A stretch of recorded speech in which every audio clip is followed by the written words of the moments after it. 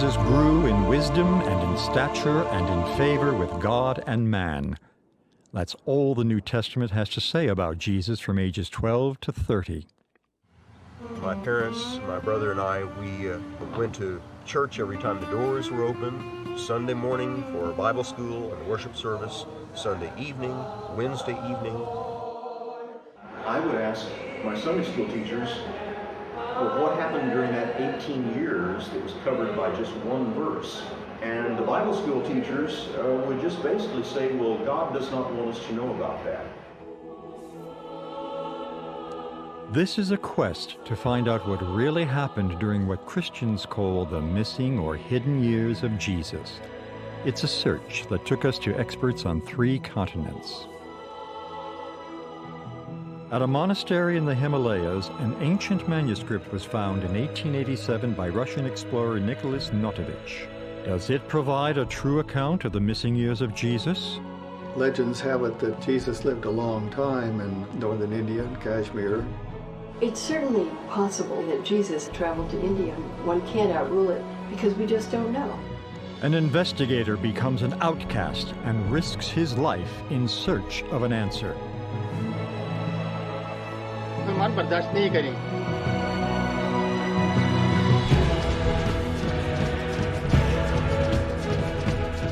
Whenever a human being sets out to find the real truth about something, he or she must arm himself with great courage because he may not find what he wants to find. I have heard that Jesus was in Kashmir. He just came to Kashmir. False, sono invenzioni che poi si sono tramandate. I was not trying to step on any toes or find any hot potatoes. I was not trying to find anything controversial. I just wanted to answer the question in my own mind. Where was Jesus during the missing years? What was he doing? I just wanted to know.